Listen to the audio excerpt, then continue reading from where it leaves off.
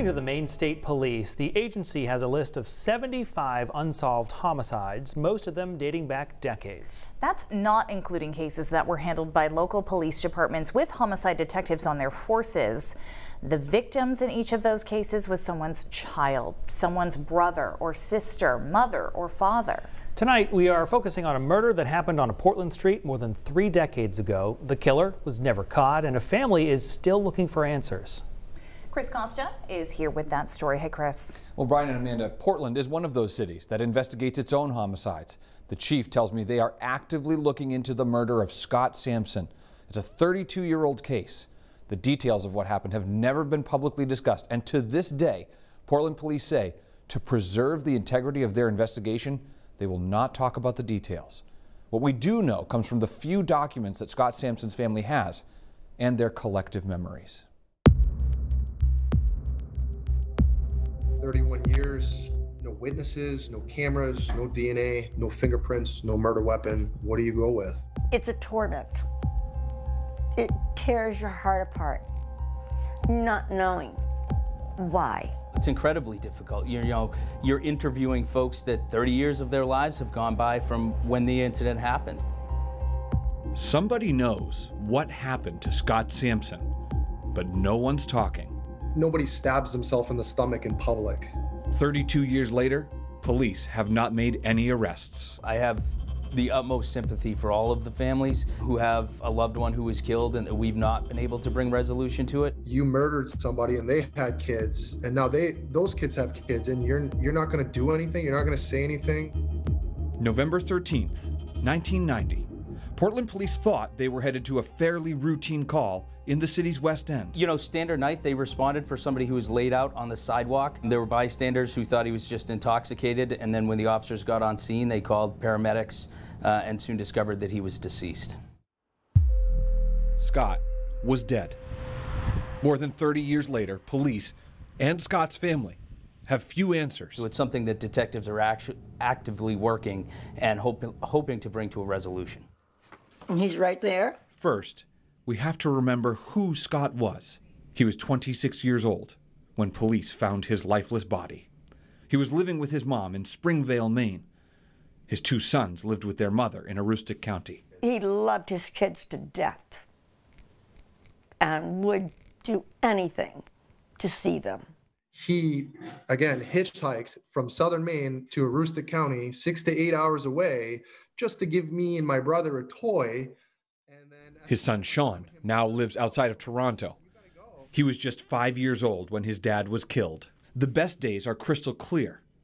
The worst day is not. I can't even recall when my mother or anybody sat me down and said, hey, like, your father's gone, Like, it's like I almost blocked that part out. At that age, you shouldn't have to bury your parents. It affects you. You carry that for the rest of your life. Sean's aunt, Scott's sister, has images. He wrote poetry, too.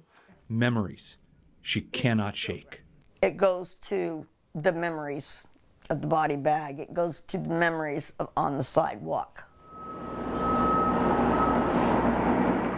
She's still hoping someone else remembers something, anything that will help solve the case. My mother's dying wish was to find out who killed her son. Here's how Scott's family recounts the events of that evening. They say he was staying at an apartment with a woman he was seeing, but he wanted to leave, so he came here to 64 Pine Street. It used to be a convenience store. He was going to call his mom and get a ride home. But his family says that's when it's possible he ran into someone he knew instead. He ate a hot dog. He conversed with the clerk at the store. Apparently, when he went outside, from what the clerk said, he looked like he knew the individual that he was talking to. Who was that person? Did anyone else see them together? And what happened in the next 90 minutes before police found Scott's body? A police report says officers found him around 2 in the morning, laying on the ground with no pulse. His death is considered a homicide, but neither police nor the medical examiner will share how he died with the public. I think it must be absolutely terrible. Interim Portland Police Chief Heath Gorham says detectives must keep the details private. Why is that important?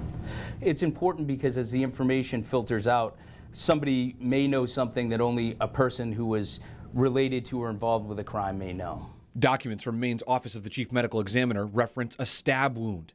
They also indicate there were bruises and scratches on Scott's face, hands, legs, and knees. Just as Scott's family hopes these details jog someone's memory, police say they've assigned new detectives to the case throughout the years.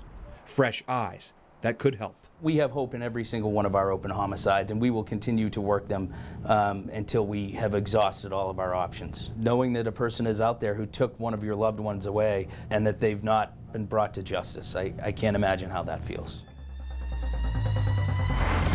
Police will not say how many people of interest they have in this case, only that they've interviewed some of them.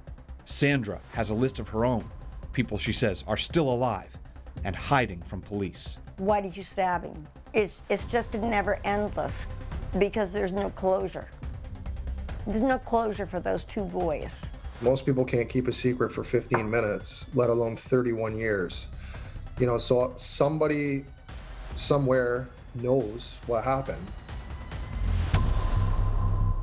Brian and Amanda, the family tells me that every time the November 13th rolls around, they make it a point to contact the police and the media to keep Scott's name in the headlines. They're hoping that somebody will call police with any information. Portland police are asking the same. Chris, thank you.